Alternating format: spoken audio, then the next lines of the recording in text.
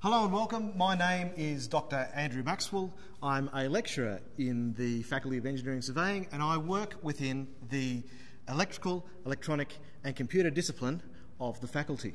I just want to take a little bit of time now and talk you through this presentation entitled Clever Country, Smart State and how do you fit in? Well, first of all, what are you interested in? This is the fundamental question you need to ask yourself. Are you actually interested in electricity, electricity supply, systems of that nature, renewable energy, electronics and computer hardware, software engineering? Are you interested in industrial control systems or even robotics? These are the questions you need to ask yourself because we might have a degree qualification that will suit you. There's a fair amount of overlap in the degrees that we offer within the faculty, and I just want to take you through some of those offerings to see if they might actually help you. First of all, the Faculty of Engineering and Surveying is situated in the Toowoomba campus, and it is from that location that we distribute all of our courses and our degrees to both on-campus and external students. So we get back to the question, what are you interested in? Well, if you are interested in electrical and electronic engineering, then our students can learn about electrical design, radio, television, mobile communication. They can learn about internet and wireless systems. They can also learn about antenna design, satellite communication and electrical machinery. The types of applications that this sort of degree might offer is you might get to work with medical electronics, mobile phone systems, wireless communications and many, many more. Are you interested in computer systems engineering? If so, then that's concerned with the design of computer systems, anything from large servers down to small desktop systems, and even to what we call embedded systems. These are small computers found in mobile phones, games, and media players. If you did a degree in this area, you would learn about microprocessors, how to program them, talking directly to the chip, and even how to process audio and video. Are you interested in instrumentation and control? If so, then this degree will talk about and deal with instrumentation, sensors and control systems, fluid engineering. These concepts have been incorporated because a lot of these programs are relevant to the needs of the heavy industries. If you have something that needs to be mined and needs to be processed or manufactured, you need to have control and instrumentation engineers. So how do you reach your goals? You could choose from a full-time, part-time while you work, or a combination of those that works for you. A number of companies have cadetships for students in electrical and electronic engineering. So, for example, you might want to study full-time and then work full-time and study part-time. So what is it that you want to achieve? Well, a degree qualification from USQ Electrical Engineering opens up many doors to industry, helping the country with the skills shortage. For you, this is a rewarding career, both personally and financially. So you can choose from any one of the following areas. We have the associate degree, which is 2 years of full-time study. Up a step from that is the Bachelor of Engineering Technology degree, which is 3 years of full-time study. Then we have the final degree, which is the Bachelor of Engineering degree, which is 4 years of full-time study. But of course, you can change your mind along the way. We're here to help guide you. So what is it that we as a faculty emphasise? Well, throughout your study, you'll find that as part of the academic learning, we place a strong emphasis on practical work.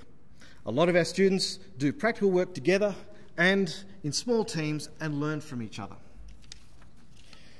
Also, one of the things that we emphasise are class sizes. You'll generally find that class sizes are smaller.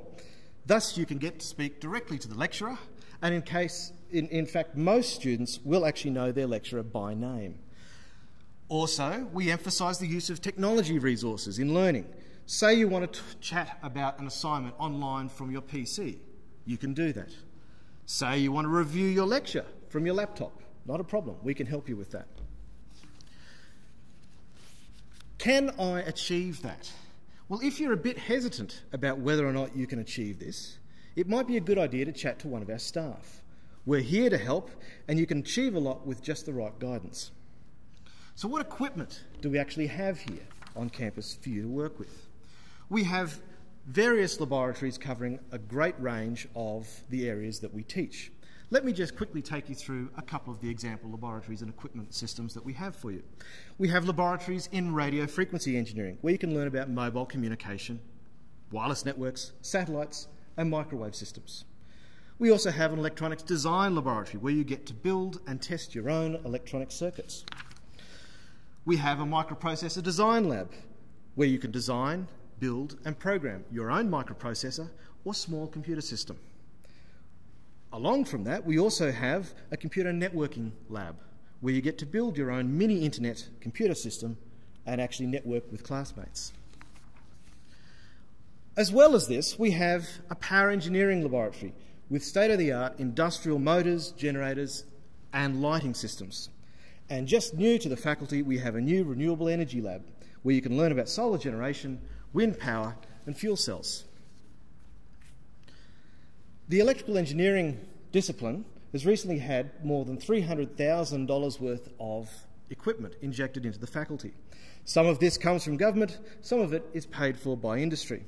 We also have specialised software that lets you design power systems, wind generators, and many other types of technical systems. Now, in the faculty, we recognise the training needs of industry and university qualifications. We realise that both of those are complementary. We also give appropriate credit for prior work and study experience. We have formalised agreements with Ergon Energy for power systems and biomedical technology services, which provide Queensland Health medical electronics. Cooperation with these industry employers is essential for your success. It helps you get a good position upon graduation. So how can you find out more? Well, first of all, we'd be happy to talk to you about any of the issues that you're thinking about now with regard to electrical engineering. Even if you want to just touch base with us, that's fine.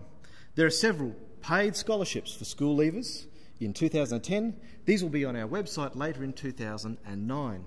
We also have a direct email communication area for you. If you wish to email us, you may do so at ngsurv, that's ENGSURV, at usq.edu.au. And you'll also see in the slides there are 3 separate links there for you to access further information about the 3 main areas that we teach, being electrical and electronic engineering, computer systems engineering, and power engineering. And finally, I'd like to thank you for watching this presentation. Thank you.